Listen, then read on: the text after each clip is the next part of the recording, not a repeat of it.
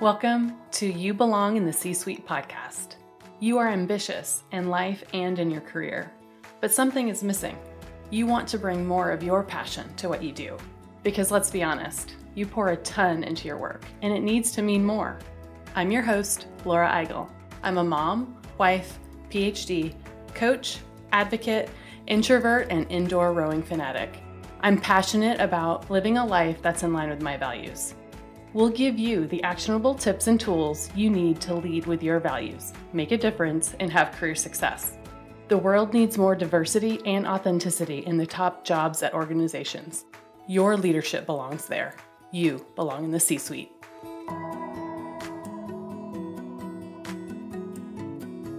What gets you up in the morning? What drives your decisions? What do you stand for? No idea, not even sure where to start? I use my values to guide my life and career. It's the basis of how I've built boundaries for myself and stuck to them. Are you ready to dig into what matters to you? Go to thecatchgroup.com to download your free values worksheet. That's thecatchgroup.com to download your free values worksheet to get to your core values and take action on what matters most.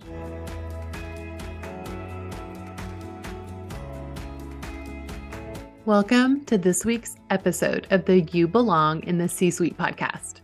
This is the last episode of the year and of season 3. If you haven't listened to last week's episode yet, it is a really great recap episode for our season 3 with some of our favorite and most popular episodes. And so this week we are looking ahead to the next year for season 4 in 2024. I love the sound of that. Season 4 in 2024.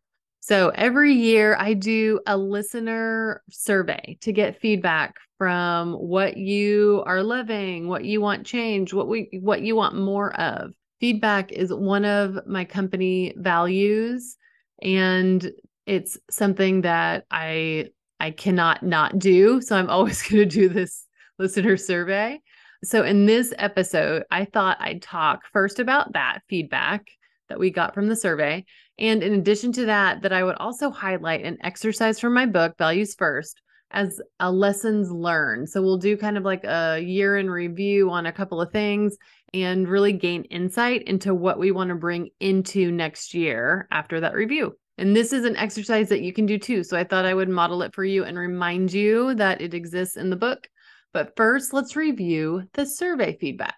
I asked what topics would be the most beneficial to hear about in 2024, and here are the top ones chosen by survey respondents. Building boundaries, building team culture, strategic planning, learning from experts, and more about me personally. So we'll talk a little bit about each of these. So these 5 things. So first, building boundaries. That has been by far one of the most popular topics. I think really because it's just so relatable and we all need help in it. It's a journey and it's just hard to do. I will tell you though, you will get better with practice and intentionality. So we're going to be focusing in 2024 in our continued journey with building boundaries. And I know that I always need that help. You know, I recently had a conversation with a friend and we were talking about boundaries and just different things that we do and we don't do. And she was surprised to find out that I don't have perfect boundaries with everything. Well, guess what? I absolutely do not. So it is a work in progress. And I think I'm getting better and better at it. And I know that you can and you will, but even I have times where I don't follow my own boundaries. And so we'll get better at it together next year, I promise. But we'll talk about that more in 2024. Another topic that we'll definitely be digging into further is on building team culture. I will tell you that I am knee deep into this content. I've mentioned it briefly a few episodes here and there, but I'll say it here today, like officially. I have been working on book number 2, and I'm really excited to dig more into the topics in 2024. And the book is on teams. So I'm writing the second book, which is Values First Teams, on building your team culture tied to your values and leadership style and grounded in your organization's values and how all of that works together. and I'm really excited for it. It is still a work in progress, but as the book gets closer to publication, you will be the first to know. And the way that you'll know about it is through this podcast.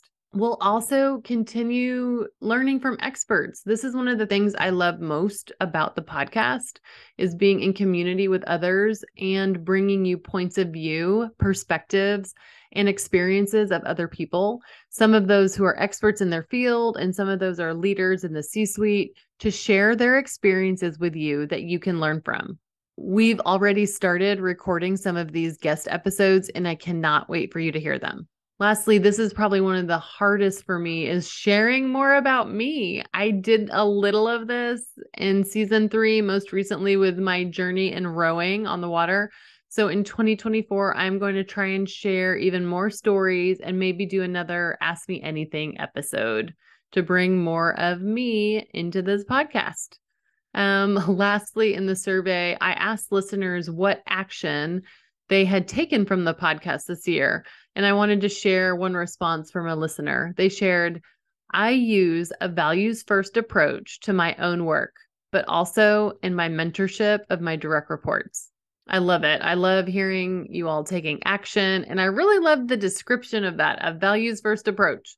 So this is a sneak peek into something else for 2024, but we are going to be launching Values First Leader Certification, where you can join a workshop to learn how to become a Values First leader. And I'm just really excited about it. You'll hear more about it in 2024. And that is the summary of the audience survey for this year. So more to come in 2024. The next thing that I want to do is to highlight an exercise from Values First from the Experiencing Conflict section. This is called the high-low exercise. And I use this in lots of different ways to basically debrief and do an after-action review of a situation that you can reflect on. You understand your learnings to then understand what you want to bring into the future. So I thought this would be a great way to model this from my experience through the podcast. You can do a similar exercise for your own year-end review. You can grab this worksheet in the Values First workbook for free on my website at thecatchgroup.com/valuesfirst. And right there, you can find a link to download the free workbook. And in the workbook, it is on page 34 called the high-low exercise. So the first question on that page is, what was the situation?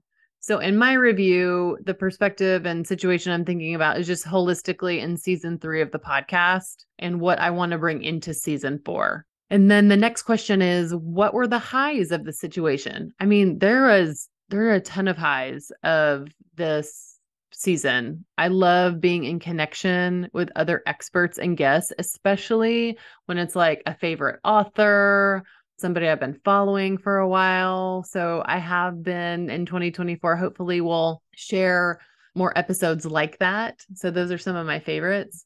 In addition, I love when I am interviewing some of my clients. So I hope to bring you more of those as well, because I think it's just such a tangible example and of their shared experience that is a gift for others to hear their professional development journey.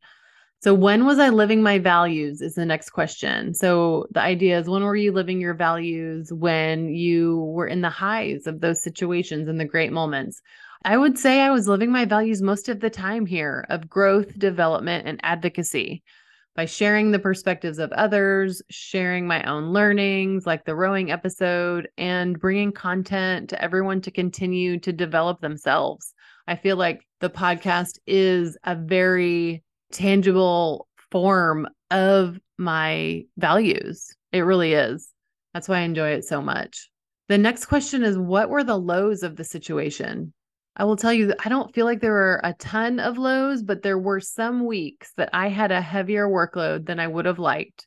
And I wasn't as ahead in content creation and episodes as I would have liked to been. So generally, I like to be at least a month or 2 ahead in content so we can plan ahead or have the flexibility to move things around if we want to. And at that point in the podcast, where it was probably I had the lowest feeling about it, I know it was me. I wasn't following the process. So we have a really good process down as long as we follow it. but I wasn't always following that process. So the next question is, when did you feel at your worst and what was happening? So it was just then, like when I wasn't following a process, I knew that worked. And I think it's because we've been doing the podcast for so long. I take it for granted. I have a really great team that always gets it done. Sometimes I don't prioritize the podcast because I'm working on other work that has deadlines too. And so I might push off a final approval of an episode because my workload is higher, and I'll say, "Oh, I'll listen to it at night." And then sometimes I forget and it pushes to the next day. And the impact of that is that my team has then less time to do it before it needs to go out because, this is a weekly thing. So it does come out every Wednesday. And so there's a timeline associated with all this stuff. So my biggest takeaway, this is the last question on the high-low worksheet, is what is your biggest takeaway to live your values more consistently? So what else do I want to bring into 2024? I want to follow the processes that I know work. So this is the exact advice I give others.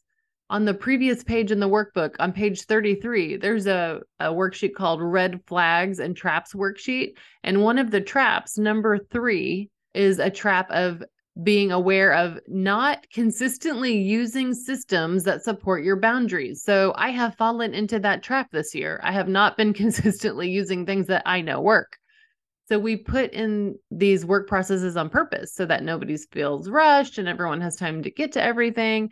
And when I don't follow that process, then I'm burdening others and also being a bottleneck, which I hate. So the bigger indicator here, the thing that's under that, is really about workload. So I need to pay more attention to balancing workload to support myself, my team, and really live my value of balance. Remember, it's not work-life balance, but the balance of my priorities. So this didn't happen a ton, but it happened a few times to know that I want to get more consistent about this process. So what does that mean for me and the podcast in 2024? I think it means being more planful in the process, getting more intentional about the content further in advance to create space for living my boundary tied to balance.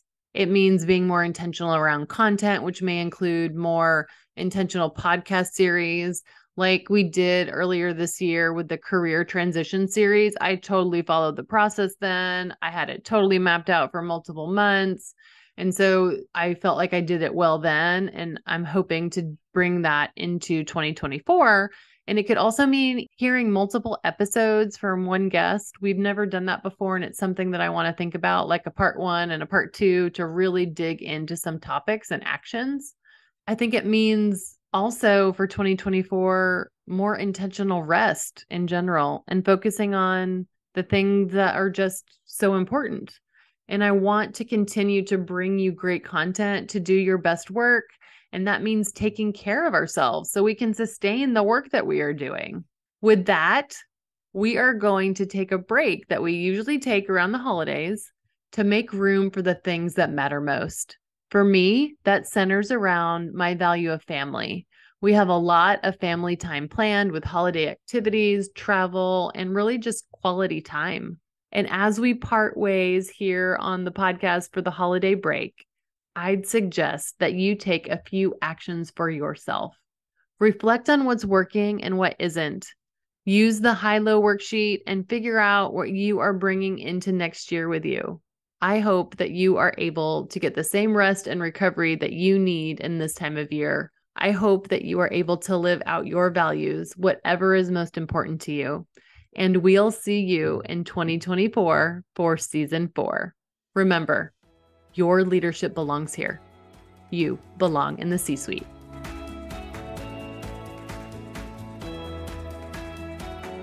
I want to thank you so much for listening to the You Belong in the C-Suite podcast. If you are enjoying this content, please remember to rate and review on Apple Podcasts. By leaving a review, you are helping others find this content. We will be featuring 5-star reviews on air in upcoming episodes. Editing and support for the podcast is done by S&E Podcast Management. To get more tips and tools to help you live a life guided by your values, go to thecatchgroup.com. Keep your boundaries and take care.